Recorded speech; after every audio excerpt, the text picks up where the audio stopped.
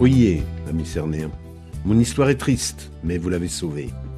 Le 13 mai 1383, je fus précipité du haut du pont de la Moldau, dans le fleuve, sous les ordres de l'empereur Wenceslas. À partir du XVIIIe siècle, j'arrivai en Alsace, où ont été érigées des statues à mon effigie sur les ponts. Grâce soit rendue aux habitants qui viennent couronner ma statue à chaque anniversaire de ma noyade. Décapité pendant la Grande Guerre, je suis à nouveau là, aujourd'hui, comme témoin et protecteur de votre passé.